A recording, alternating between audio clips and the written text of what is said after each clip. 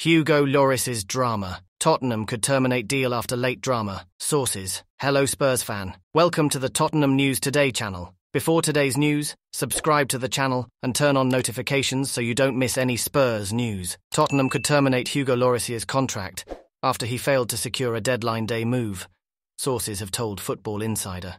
The Spurs star was offered a late move to Premier League club Newcastle, as well as being approached by Nice after they ripped up Kasper Schmeichel's deal.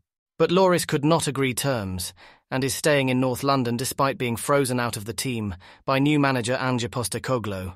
The France World Cup winner has another year remaining on his contract and had been given the green light to find a new club over the summer. Spurs could now agree to pay off their long-serving skipper and allow him to leave as a free agent.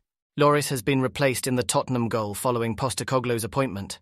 Guglielmo Vicario arrived early in the summer window from Empoli for a reported initial fee of £17 million. The Italian has played in all 3 Premier League fixtures so far, keeping 2 clean sheets and conceding 2 goals. Fraser Forster also played in between the sticks for the League Cup loss against Fulham earlier this week, with Lloris excluded from every matchday squad so far this term. The long-serving Spurs star made 31 appearances across all competitions last season, but was replaced in the second half of the season after a combination of injury worries and bad form.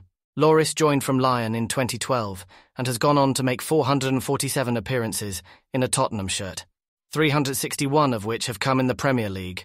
And you, Spurs fan? What do you think of the Hugo Lloris situation? We want to know your opinion. Tell us in the comments below.